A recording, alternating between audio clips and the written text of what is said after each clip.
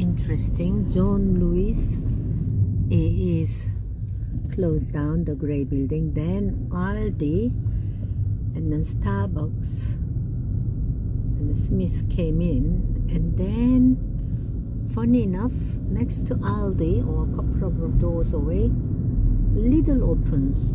So I don't know why all German supermarkets are coming to UK. So there's a Lidl. Here you go. Adidas, Lidl next to them. So that's the iconic symbol of this Croydon industrial area, where I think that belongs to IKEA. Look at that symbol of the flag, color of the flag of, it is Sweden. Red, yellow and blue.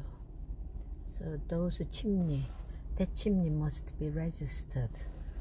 I don't know which era it was built.